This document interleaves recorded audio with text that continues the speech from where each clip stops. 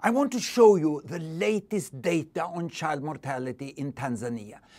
But I'm going to compare it with some other countries, and I'm going to start in 1960.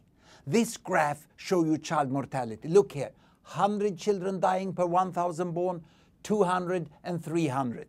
This highest level means that almost 1 in 3 children will die before the age of 5.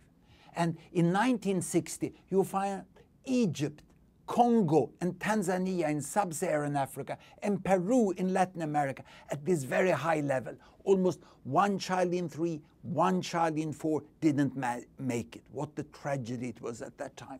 Thailand, 1960, was already at almost half the level, and the United States here represents the wealthy country that had almost 0 in child mortality. But this was 50 years ago. Let me start this graph and let me show you how these countries go into the future and which ones of them have a falling child mortality and in which one this tragedy remains high. Here we go.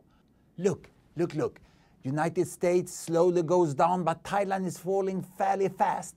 Peru also falling fast. And here Egypt, Congo and Tanzania, the African countries were doing relatively well in the 60s and in the 70s, but even better was Latin America and Asia here, which was coming down, approaching the low level of the United States. Now it goes into the 1980s, and you can see that Tanzania and Congo goes into a period of stagnation, not so successful development, whereas Egypt continued to provide safe water for the families, vaccination and treatment for children, and child mortality falls down.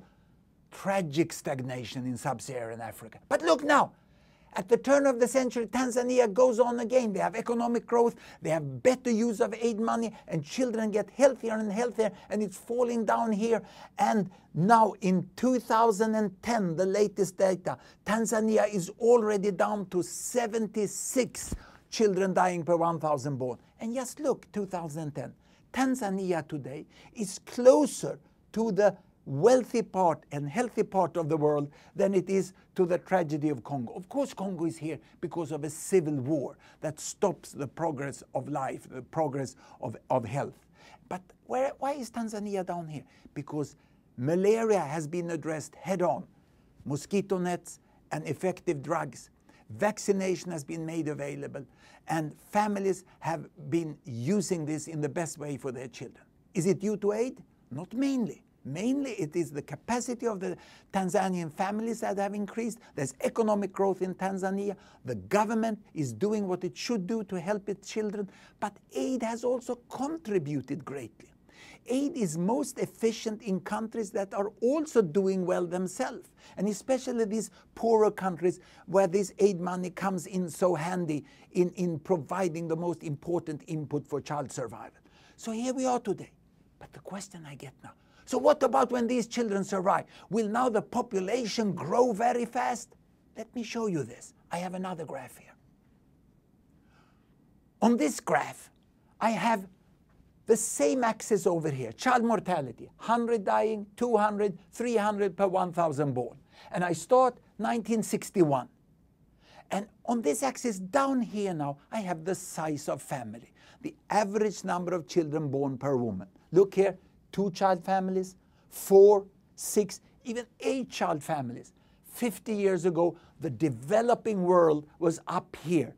It had high child mortality and large families, whereas the developed world was down here with small families and very low child mortality. What has happened? I will show you all these almost 200 countries, how they progress. The size of the bubble here shows the size of the population. So obviously this is China, this is India. The color of the bubbles show the continent. The yellowish ones here is the Americas. The dark blue, Africa south of Sahara. The green one here is the Arab world. And the red one is Pacific part of Asia. And the light blue there is South Asia. Watch out now. We start the world as 1960. There we go. And child mortality is falling. Family size is not decreasing. Only when child mortality is low, then family size goes down. Look here, India goes there. Bangladesh goes here. Tanzania is now coming down. This is Tanzania. They're coming down to the levels of Thailand. And here now we see a little turn. This is the time for family planning in Tanzania. Let me compare where Tanzania is today compared to Thailand. Tanzania is more or less on the point where Thailand was 1972. It is now almost 40 years ago.